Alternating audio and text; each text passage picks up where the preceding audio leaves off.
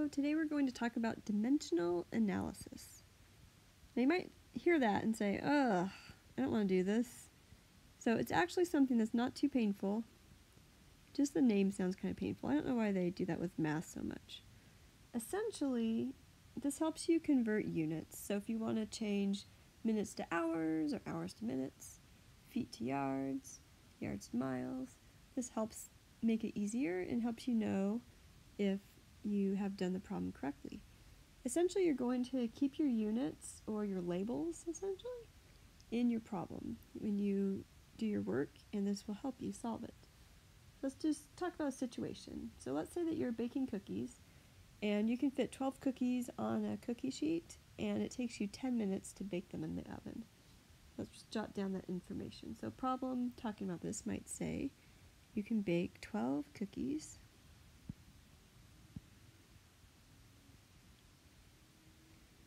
in 10 minutes. And you're just kind of thinking, I wonder how many cookies I could bake in an hour. So instead of saying 12 cookies per hour, I want to know how many cookies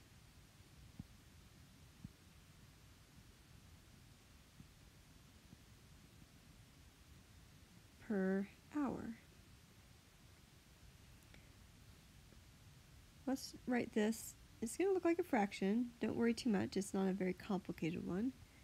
Take your first amount there, 12 cookies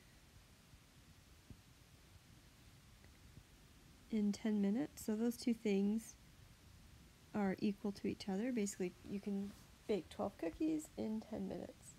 And then you want to end up with cookies per hour. So the thing that we want to change is this minutes right here. In all the problems that we're doing today, we're just going to use some conversions between minutes and hours. And so let's jot this down here on the side. So if we're dealing with time, basically 1 minute equals 60 seconds. And then another useful one is 1 hour equals 60 minutes. And then 1 day equals 24 hours. Sometimes it's helpful just to have this nearby. Okay, so we're basically comparing minutes to hours, because this is what we want right here. And I want you to think about, there are 60 minutes in 1 hour, so I'm going to write 60 up here. And we're going to compare that to 1 hour.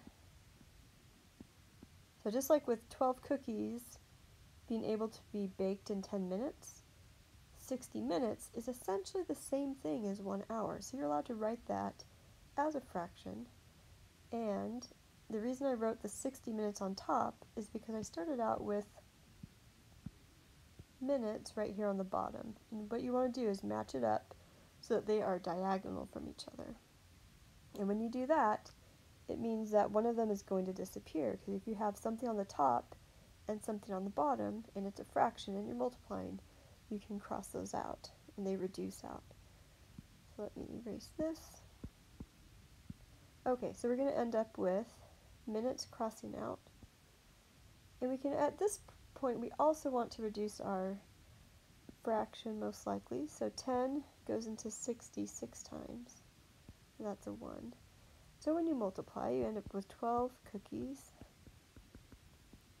We don't have minutes anymore, so it's just times 6 over 1 times 1 hour.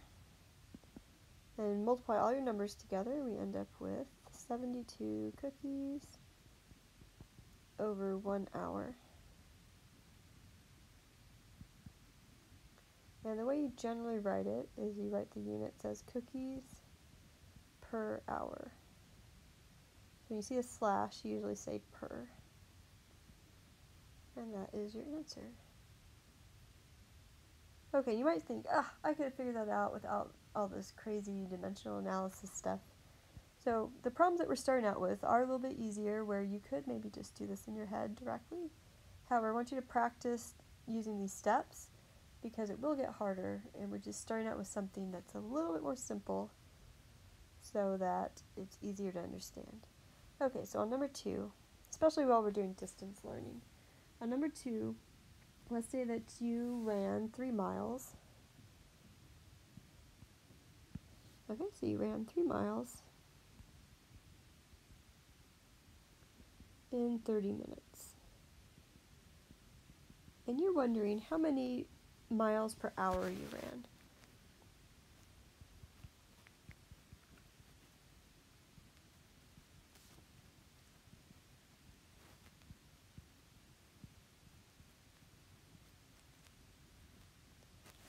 It doesn't necessarily mean that you ran that many miles. This is just kind of an estimate of how many miles you could run in an hour.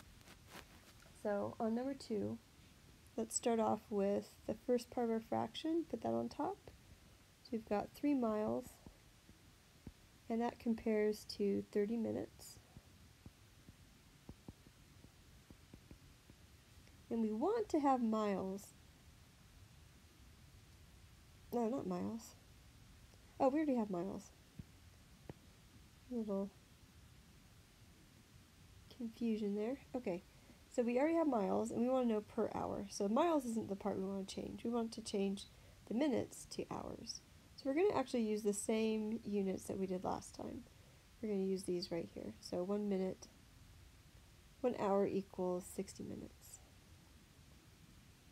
And very similar to last time, minutes is down here, which means I'm going to put minutes up here. So 60 minutes. And it's matched up with hour because we know that that is what we want in our end result based on this. 60 minutes equals 1 hour. So using dimensional analysis is just a really good way to know whether you multiply or divide certain units. 30 and 60 reduce to 1 and 2. Minutes and minutes reduce. So we end up with 3 times 2 on top, which is 6 miles. On the bottom, we end up with 1 hour. Once again, you probably would just want to write 6 miles slash hour, which is 6 miles per hour. Now let's say that you are really not feeling like reducing fractions today. Another way to do this is just grab your calculator. I still want you to show your units where they are crossing out, but you could just punch in all your numbers. So without reducing the fraction, you could go 3 times 60 over 30 and keep our units here. So it was miles on top, hour on the bottom. So if you wanted to go directly to that stage, you could.